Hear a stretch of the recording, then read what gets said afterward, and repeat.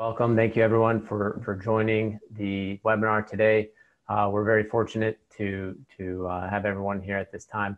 My name is Matt Darnell. I'm the director of the sports science program here at the University of Pittsburgh. And we're happy to have with us here today, Felix Proessl, who is a staff member with the soccer team and also a doctoral student, graduate research fellow at the Neuromuscular Research Lab here at Pitt. And Felix was a college soccer player himself and is been helping out the team here at Pitt with some of his sports science background and expertise. And we're happy to have him here today, kind of giving us an insight on how soccer can implement that today. So I'm gonna toss it over to you, Felix, let you bring up your presentation and we could get things going. Just as he's pulling that up, I'm just gonna say, you know, we'll have some time for some question and answer after this. And I'll also go over the sports science program briefly when he's done with his presentation. You could use the Q&A feature on here to list your questions, and I'll do the best to moderate those through and get those over to Felix. So again, thank you all for being here, and Felix, I'll let you take it away. Awesome. Thanks, Matt. Can you guys see the screen now clearly? Yes. You can? All right, cool. Well, yeah, thanks for having me. It's exciting to share kind of the role of sports science over the last year or so. Actually 2 years here with Pitt Soccer. Made some good strides, and although it's virtual, I'm happy to show some of our workflows and how we helped basically better the team. So to get started, here we go. A quick outline. So throughout the talk, basically just starting off philosophically, trying to paint a picture of where sports science fits in within the Pittman soccer program, what sort of the role is, how we use data to guide our decision-making regarding practices. And then we kind of dive more into a practical view. What does a day look like? How do we coordinate between people, and how do we implement the information that we collect? From there, we'll dive into some future directions. So where can we progress from here? Where do we want to make future strides in order to get better? Then we make some conclusive remarks, and through that, I kind of trying to paint the picture and hope to provide some compelling evidence that sports science can serve valuable information regarding the monitoring of performance, the validation of beliefs, and then can also provide a lot of value and utility to predict performance in sessions and to program the loads. So where does sports science fit in within Pitt Soccer? Really, it's just one piece of the puzzle. So looking at everybody that's involved with the Pitt Soccer team, you can see that there's a ton of people, ton of different administrative people, all the way to the performance staff, psychologists, strength and conditioning coaches, our core leadership, and then obviously the head and assistant coaches, the soccer staff. So really, sports science is just one of those little bubbles of the whole network, the soccer network. And if we go from a soccer-centric view to more of a sports science-centered view, what that means is really that soccer is leading the way, is providing the vision and the philosophy that is basically followed by the performance staff. Now, this schematic isn't supposed to portray any hierarchy at all by any means, but what sports science kind of has a unique niche in is that basically we collect data in the medical staff, the athletic training room, the strength and conditioning specialists, and in nutrition, like water, like hydration status, body composition. So really, sports science has kind of this unique niche where we fuse information between all of these otherwise likely separated fields and bring them all together in order to make and help make the vision of the soccer staff reality. So when I first started, really, we started with the sheer basics of how do we maximize performance while reducing injury. So this being a sports science talk, I'm sure we're all familiar with the concept of supercompensation. And so if it was a week with just one game a week, and that occurring on a Saturday, basically Che's vision is that we progressively reintegrate guys from Monday to an endurance day on Wednesday, and then progressively taper back down onto the match on Saturday. From a tactical perspective, that makes sense because we progressively also increase the pitch size and numbers of the players during individual drills during session. But unfortunately, the problem is that during the season, really we play almost every week twice. So what you're seeing on the right is the schedule from the 2018 season, for instance. So pretty much every week we played twice. That ended up being tweaked a little bit, but we played 20 games in 83 days in the 2019 season. So really this European model isn't all that feasible. So instead of looking at it from a weekly basis, we look at it in terms of how close or far away we are from a game day. So what you can see is same stuff Monday through Sunday, but assuming games being played on Tuesday and Friday, we can see that Monday, for instance, is 3 days after a game day, but it's also 1 day before the subsequent game. Similarly, Wednesday would be the day after, but it's also 2 days before the next game day. And so then the question becomes, if this is the progression that we want to follow, how do we make sure that we actually stay within those bounds, that we have the training loads according to the philosophy and the vision of the soccer team, and ensure to maximize performance in that regard? We do that by way of primarily two variables from a sports science view. We have our global positioning system with accelerometers. So through Catapult, we get external loads that we couple with polar heart rate monitors to get an idea of the internal load. And then every day we also ask our guys about their wellness. So through Teamworks, we distribute a questionnaire that we designed together with Tyler Carpenter and Frank Baroni, the strength and conditioning coaches of the team.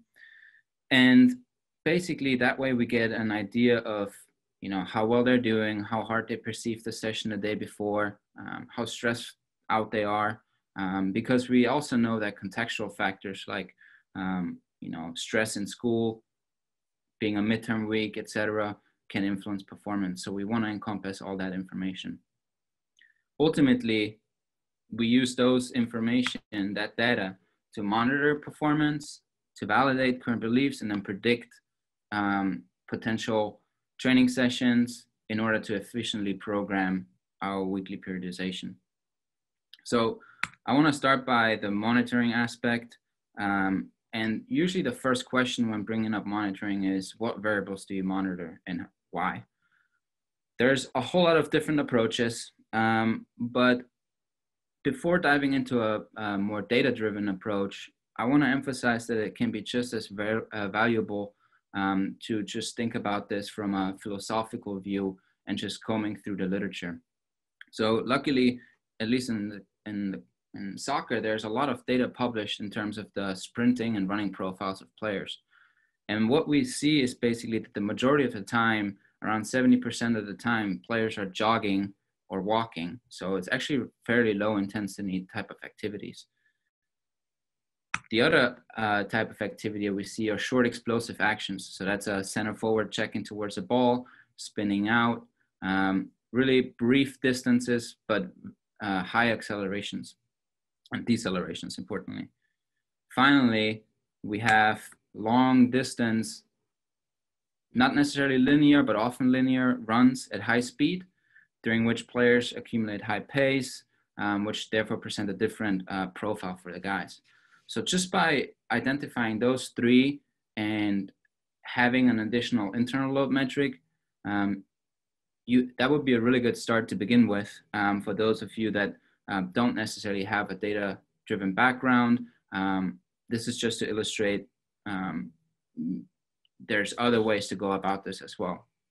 What's interesting though is when you look at it from a data-driven perspective,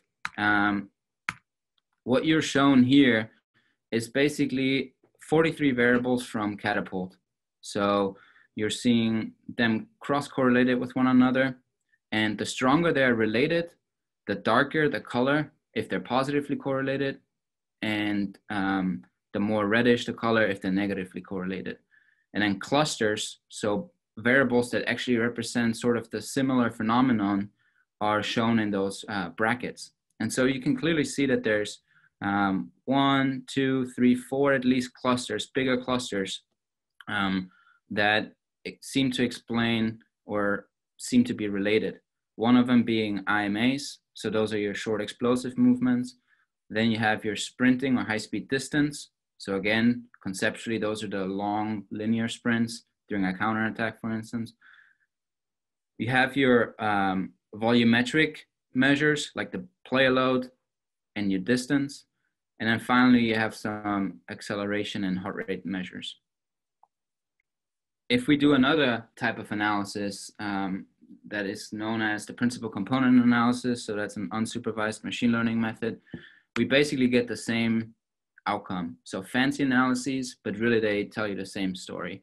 What you're shown here are 2 principal components that explain about 50% of those 40 variables. So you have 2 variables that can explain as much data as 40 variables can. And each of those arrows represents the contribution of individual variables to that one given variable. And so again, you can see 1, 2, 3, and 4 large clusters that correspond and coincide with the correlations you see on the left. So this is obviously the data-driven approach. The main part about this is though communicating it to the coaches. So the communication part could be just as well done through the philosophical view, having done this type of analysis in the background. And then it make more sense as well. So if we use those 4 metrics, so we have our volume metric, the distance and the play load, we have the high speed distance actions, and then the short quick accelerations, the IMAs. We plot them as a function of the day, how close they are to game day. What we can see is that we accomplish our physical and tactical periodization, basically progressively tapering into game day, this being game day with the soccer ball, and then progressively increasing the loads coming out of it. So what you're shown in blue is the game day -3. So the training session 3 days away from a game day. Red would be 3 days after a game day. All right. So with that being said, obviously we're always interested in figuring out, are we getting better? So that's another central aspect of monitoring. Not only are we on target, but are we getting better? So how can we do that? The beauty about the external loads that we derive from the catapult is that we can basically clip sessions into individual drills. So if we just think of this hypothetical session here, a warm-up followed by EPEs, so just linear sprints, a rondo, a 5v2 possession game, followed by 2 other positional possession drills, and then 2 matches, 11v11. What we can do is we can use the information from the 11v11, for instance, and then correlate distance, play load, and high-speed distance between repetitions. So doing so, we can compute the interclass correlation coefficient, which basically just tells us how similar those 2 types of drills are.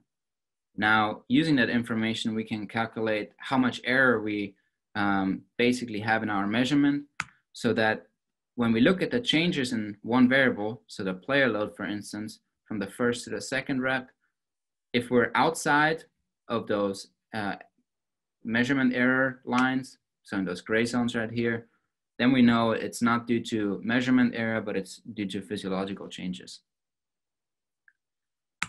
So that's the monitoring aspect. Heading into the validation piece, basically the way sports science can be used is to continuously validate and assess beliefs. What I mean by that is every session has kind of unique features. We know that we want to have a lower session the day after a game, for instance. And so it's in our interest to manipulate external factors to the extent possible in order to reduce the loads. So not only do we want to have exercises that have a lighter load, but sometimes, you know, being in season, we have to have a certain tactical pattern because the game comes up in 2 days, and we need to practice that specific pattern.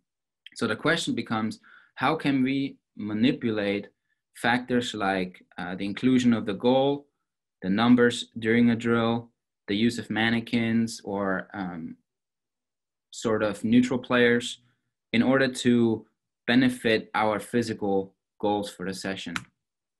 So looking at the pitch size, the influence of pitch size and the numbers on our outcomes, basically this is a simple approach that just compares the same drill in the same size dimensions. We have one time a 6v6 plus 2. So basically the goal of the drill is just to maintain possession, either going towards goal or for the sake of maintaining position. Whereas the other time, same dimensions, but we have one more number on each team while there's 2 neutrals. And if we compare our 4 performance indicators again, what we can see, for instance, is that in the drill with fewer numbers, the 6v6 plus 2, our guys covered more distance per minute, and which translated into a higher play load per minute, but high speed distance and IMAs were similar.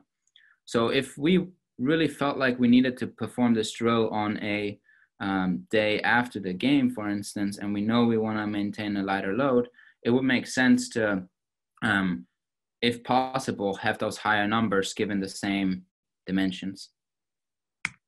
Another factor we can manipulate is the choice of the goals.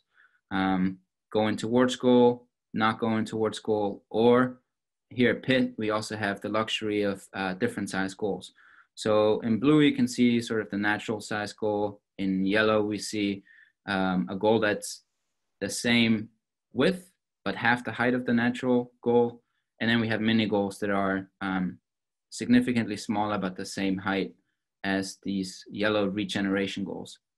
And same stuff, again, if we look at an 8v8 match play, and we want to see how our key performance indicators are influenced by that, we see that when we introduce the full field goal going towards full field goal, that we have a higher distance covered and higher IMAs per minute, or trend towards that, while player load was also at least on average greater.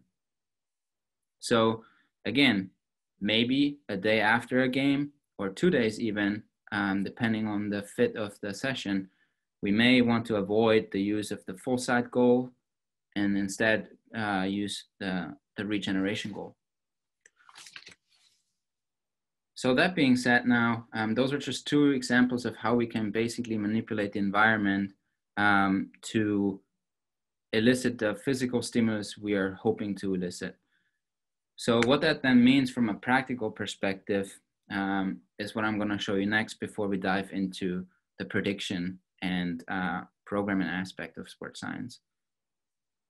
So if we were to look at the typical day, like Matt said, I'm a doctoral student at the lab. So unfortunately, a lot of times I am at the lab while the guys are at practice. But regardless, as a staff, we meet at 6:30 usually in the morning to finalize and make some final tweaks about our sessions. So at 6 a.m., the guys are being sent the wellness questionnaire, and whenever they get up, they basically fill it out and then head over to the sports center.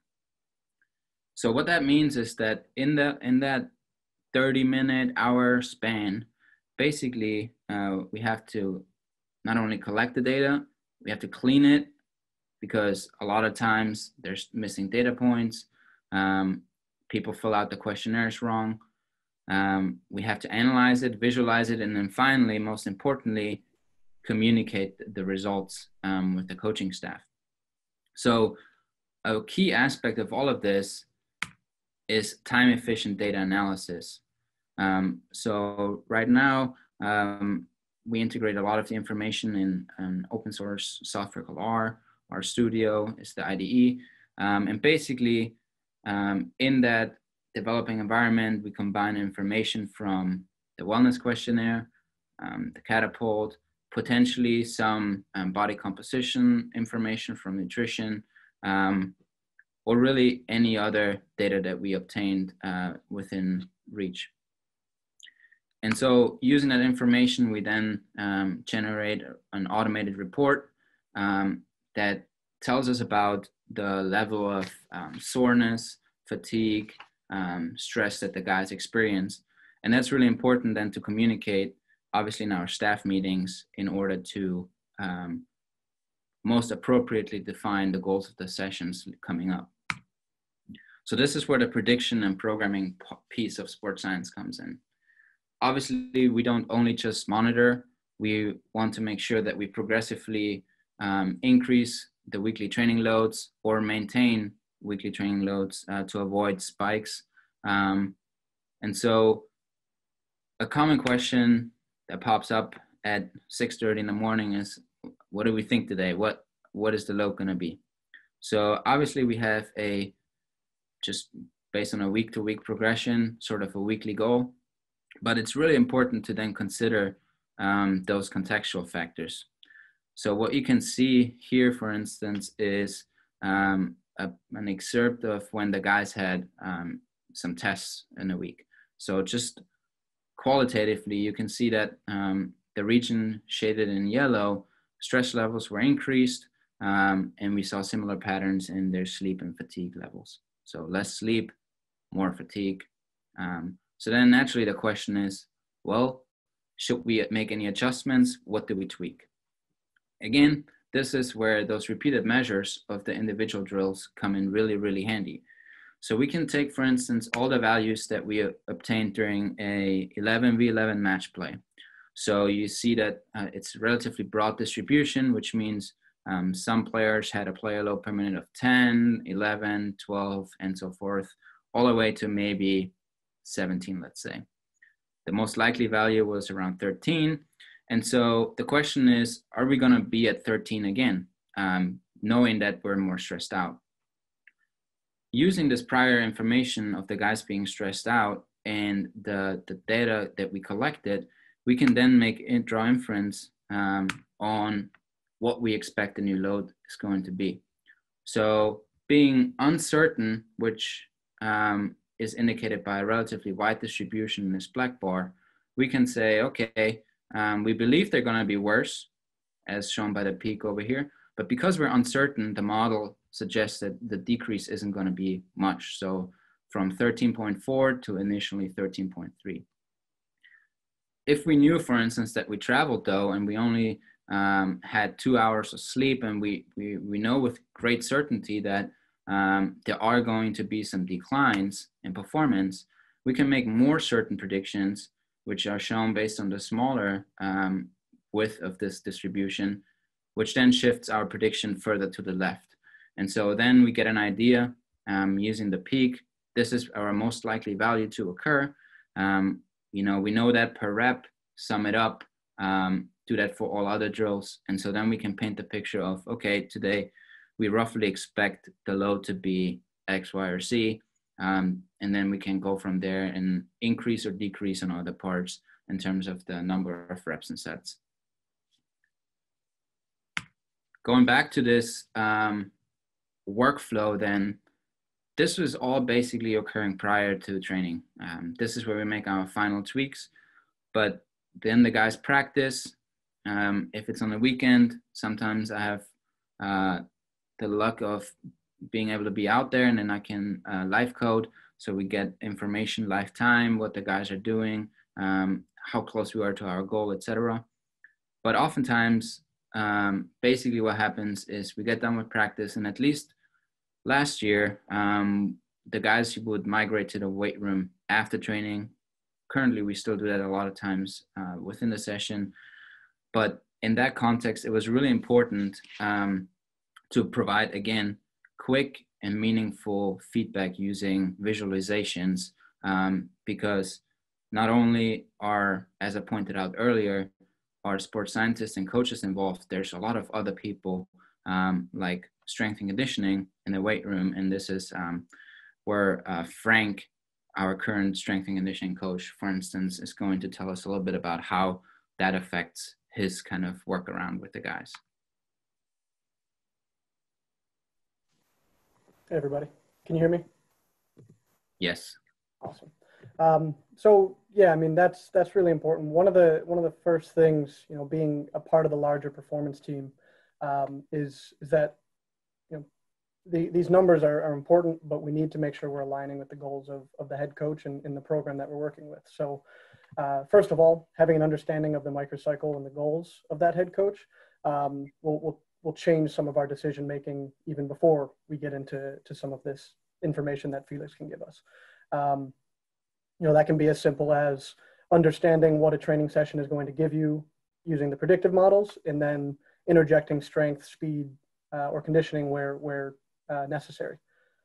On top of that, as Felix alluded to, the flow of, especially in the off season, of going right from the pitch directly into the weight room in as little as 30 minutes and being able to get actionable data within that time frame is very important for us. So based off of the predictions, we know, or we have an idea of what we're shooting for, but there are times where sometimes we'll go over that amount, sometimes we'll go under. And to have that information quickly, first of all, on the right-hand side, you're going to see just the first page of the daily report that we would get.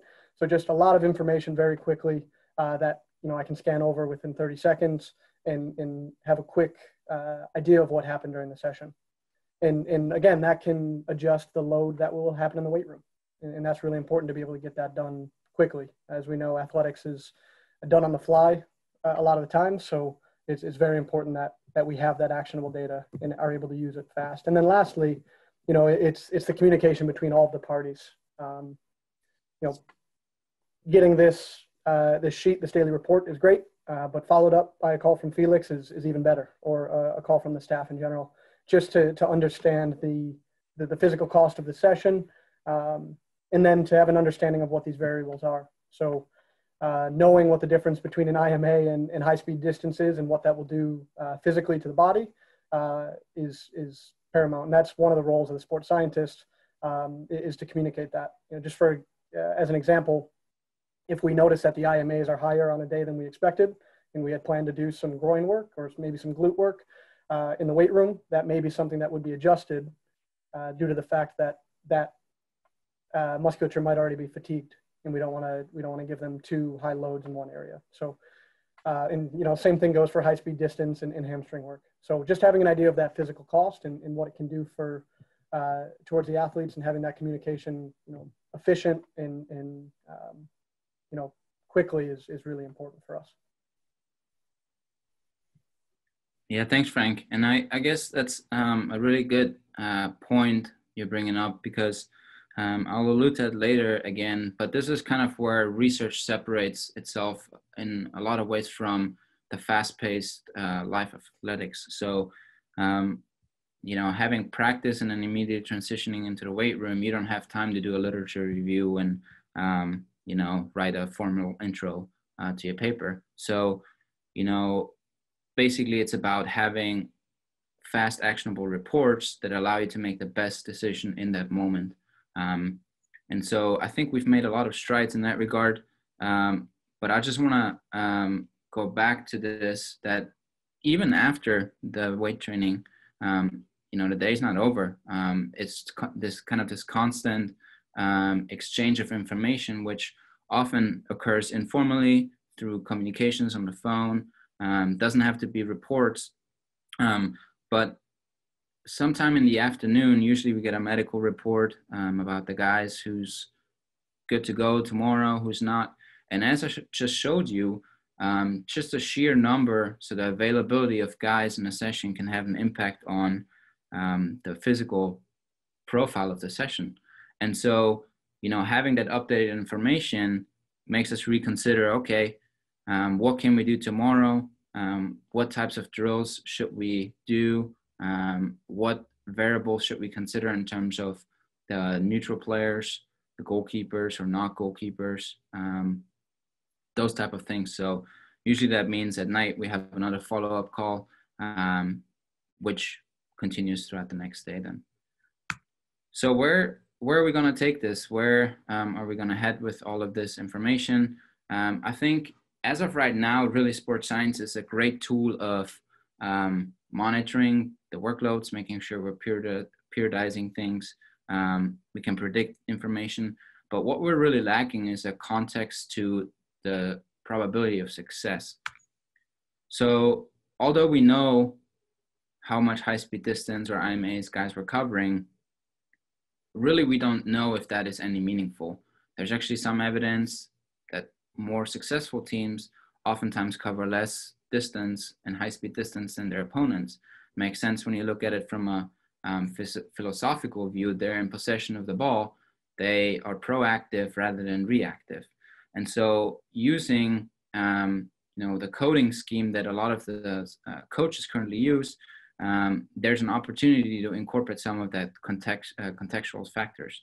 So instead of saying we have high-speed distance, is it a meaningful high-speed run? Is it during a counterattack, or is it just a run into no man's land? And so when we only look at catapult, really what we pick up is a higher load, but it doesn't necessarily mean it was profitable. So combining those two informations, we can basically improve that. And that's actually something that Barcelona is starting to do, and sort of the big boys are doing, the professional clubs. A recent approach is to look at the passing orientation of guys. So what you can see in the top right is the orientation of players when receiving the ball at the time of the pass being played, compared to when they actually received the pass. So you can see that the body orientation largely shifted from looking backwards to forward, and then as well as when they pass the ball afterwards, when they release it. We can then put that into different phases of the cycle, so the build out, build up, or the final third, and quantify that for individual players. So the same concept can be applied to those physical characteristics, which would then tell us much more about the probability and their meaningfulness. Finally, I'm a doctoral student in the lab, and there I do a lot of neuroimaging. So naturally, I have a big interest in decision making. And soccer is one of those sports where, like I said, oftentimes the more successful teams aren't running more. Whether that means they're more in possession or whether that means they're making smarter decisions is quite unclear. What we know, though, is that decisions are important, and decisions aren't being made ahead of the time. Really, they're being made in the fluidity of the game. What that means is we interpret the environment, we interpret our opponents, integrate that sensory information into motor executions. And so we really make split-second decisions that don't necessarily have anything to do with the physical load that we're being exposed to. And unfortunately, there's not a lot of research in that area. And as I have my dissertation coming up soon, if you are interested, let me know. All right. So going through all of this, if there's anything you can take away from this talk, is what's sports science? Really, what I was hoping to convey is that we can use sports science to monitor performance, to validate beliefs and tweak sessions accordingly, and then to predict and program our training loads. Like Frank said, this doesn't mean it's a research project for every single drill, because quite frankly, the environmental constraints aren't as clean enough as they would be in a laboratory settings, but that's okay. That's kind of the art of sports science, is being a data scientist and an exercise physiologist, but at the same time, a coach, because we have to be able to identify the important questions, use statistical models to quantify those, but then most importantly, effectively communicate that to other coaches and the players in order to get buy-in. And so with that, I'm thankful to take any questions, and I hope you enjoyed this talk. Thanks to all my members at the lab, and obviously importantly to the soccer staff for having me on board for the last 2 years. Thanks. Awesome. Thank you so much, Felix. We're very fortunate to have Felix at the Neuromuscular Research Lab as a doctoral student in athletics. Is definitely fortunate to have him helping them out there. And they're also fortunate to have Frank Barone, who's a strength and conditioning coach with them. And he's a great asset. And he's also a member of our sports science program here at Pitt while he's working there. So just two great individuals to have on your team, hands down. So really appreciate both of your time today, guys, as you took the time to do this. What I'm going to do is, I just want to share really quickly with everyone about the sports science program at Pitt, in case you have any questions yourself or you're interested in maybe doing this as well. Can everyone see these here? Good. So, if you have more questions about sports science, you're interested in learning more about it here, we do have a program at Pitt, as we talked about before. And, just really to quickly highlight the program here is, it's a one-year program. It's 33 credits. It's 1-year program if you're going through it full time. Within that, we're looking at developing skills and monitoring, evaluating, and improving human performance. And one of the biggest things that we highlight here is a hands-on experience with local sports teams and professionals. You do a 1-year practicum with the team, and you're with that team for your full academic time in the program. One of our curriculum is taught by faculty, recognized both nationally and internationally in the areas of sports nutrition, sports medicine, exercise science and performance, motor learning, neuroscience, and data analytics. And are these slides advancing? Nope. Nope. Sweet. I'm not sure. Maybe you got the wrong screen. Sure. Yeah, I might have the wrong screen being shared here.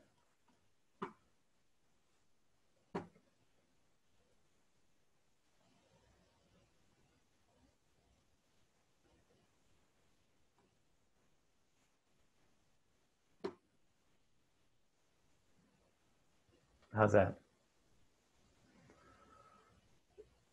So, as I was saying before, our curriculum is taught by faculty, nationally and internationally recognized in data science, neuroscience, motor learning, sports nutrition, and sports medicine. Our mission is to provide superior education and research and practical experiences, really to prepare students to be innovative and knowledgeable professionals in the field of sports science. And we want to train leaders in sports science working in a variety of different settings. To that, we have state-of-the-art facilities and equipment. We have a small faculty to student ratio, and you have access to the Neuromuscular Research Lab, which Felix mentioned a couple of times, as well as local experts and physicians that provide guest lectures and classroom instructions. One of the biggest things that we're proud about with this program is that it does have the sports science practicum. So you're paired with the team for a full year or 3 semesters as you work through the program, and you work with them to help be a part of their sports performance organization and team and help answer some of their burning sports science questions. We feature a lot of interactive classes. We cover a lot of performance testing, and every student works to complete a capstone project with their team and practicum site, again, to help answer some of those burning questions that some of the teams have. And if you're looking for, what future careers are, there's a lot of areas you could go, whether it's colleges and university athletic settings, sports teams, private practices, and even corporate and business settings are hiring a lot of sports scientists now as more and more technology is becoming available to those. So some of our current teams, for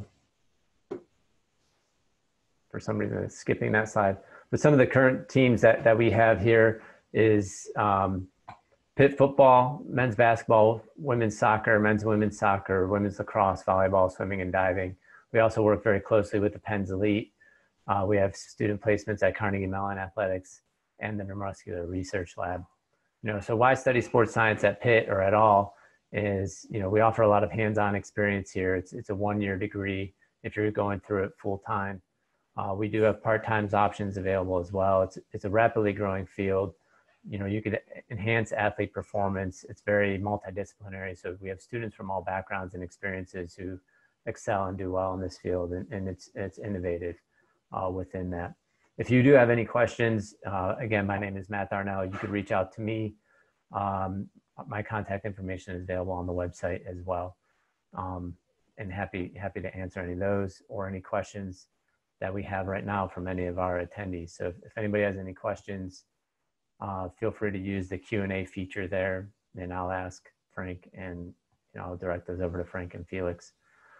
While those are coming in, one question that I have for Felix, and coming as a prior athlete yourself, and also having the data side of things, and you alluded to this some, but what is the balance between this data sided focus to making decisions, and just what we would say before is just a coach being a good coach, or having like an eye for things, or athletes or talents? Where do you see sports science playing in this in the long term? Is it going to be all data backed? Is it still going to be about coaches' decisions? Where do you see this going? Well, first of all, I agree that there's probably some discrepancies. Some may prefer a more data-driven approach, others don't, and that's totally fine. I think ultimately, as I tried to paint the picture, sports science is there to support the coaching staff. So they lead the way, they propose their philosophy, and it's the beauty of the sports scientists and all performance staff really to buy into that philosophy and help make that vision reality. So I think even if there may be some prejudice against the use of sports scientists and some coaches, I think there's still value and utility in using it to, address questions like, hey, I know you don't necessarily want to use my predictions to constrain you with the workloads you're going to have for today. But look, if you use different goal sizes, that's actually going to have an impact on how intense the session is going to be. And so then the coach might be like, okay, that's helpful. Maybe I don't use goals on the first re-entry day of the week. Maybe I'll stay with smaller spaces. So it doesn't have to be, I think people always try to paint the picture of this Moneyball, like to the third digit precise prediction that we're all doing, but that it couldn't be further from the reality how it is. I think it's pursuing practically relevant questions and then providing that input to the coach. And that, like I said, can occur with somebody that's really interested and wants to follow sports science, but also with a coach that may not necessarily prefer to use it in the first place. Thank you. Yeah, that's a great answer. Well, we had another question come in asking if there's any sports science and performing arts crossover. And I do know personally that I have some colleagues that I know that have worked in like Cirque du Soleil. They're really big into human performance and their athletes, and they look into a lot of these sports science aspects that we talk about.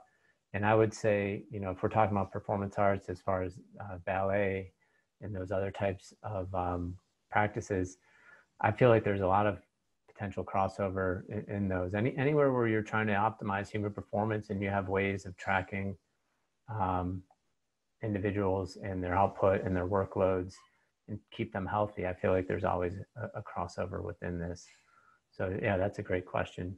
We had another one come in here, Felix, asking you, which variables do you think have the greatest impact on the soccer athletes as far as heart rate, rating of perceived exertion, GPS, et cetera? Like, which ones do you think kind of give you maybe the best insight?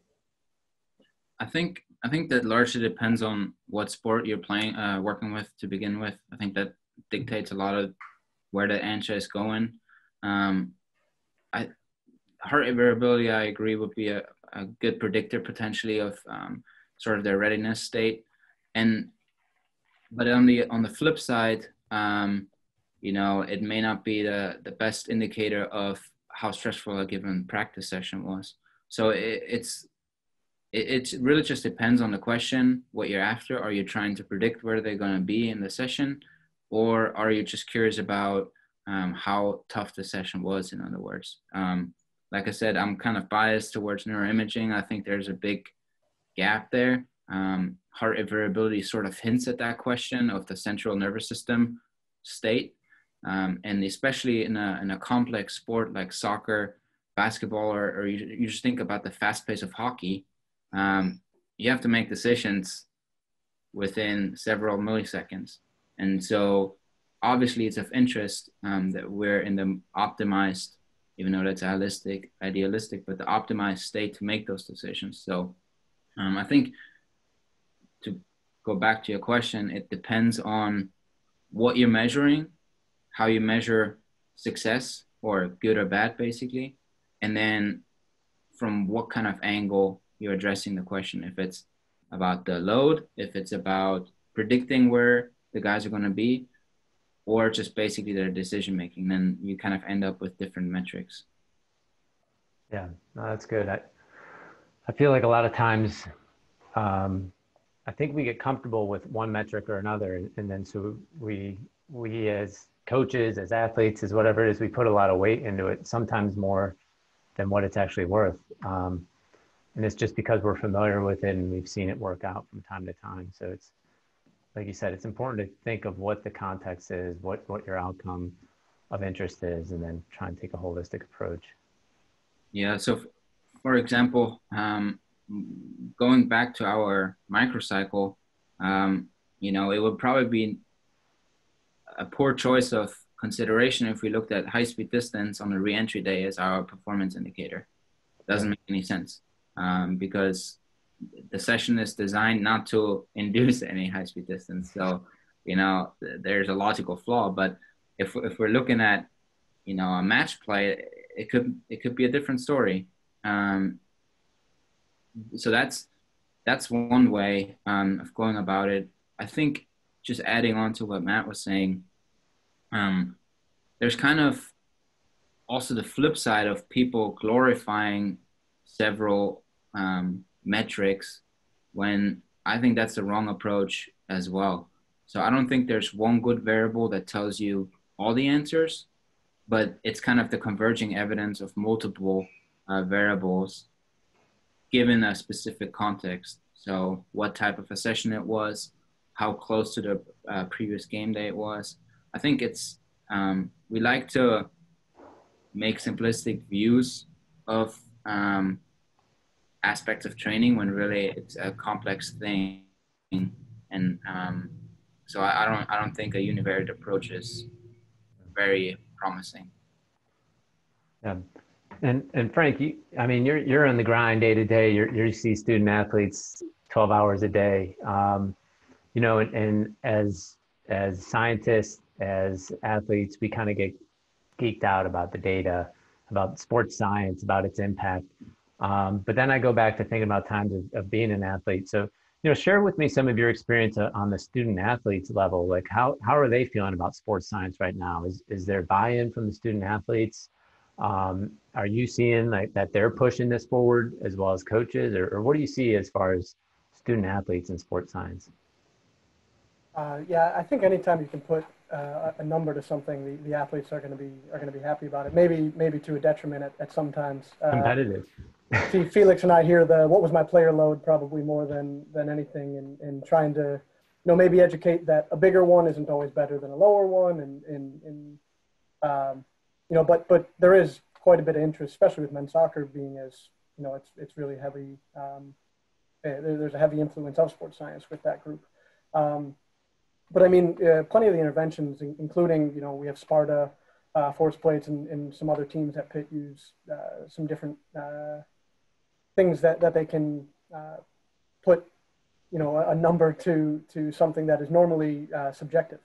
And so I think anytime you can do that, the athletes are always going to be bought into that. And I think it's, the further we get into using it with our athletes, and the more they have an understanding and of how we improve and how we judge that improvement, I think, it's only going to continue to grow with their buy-in to it. That's great. Very good. Well, I don't see a ton of other questions coming in right now, so we could wrap it up a couple minutes early here. But again, I just wanted to thank one more time Felix and Frank for coming in today and sharing with us some of their knowledge and experience in sports science and working with the soccer team at Pitt here. If anybody has any other further questions too, like I said before, you're more than welcome to reach out to me. My email address is on there, and you can look it up on the web too. And I'm not going to speak for Felix or Frank, but there's, I'm sure if you have questions specifically for them, I might be able to field those as well. Yeah, absolutely. So again, thank you everyone for joining us today. We appreciate you coming in.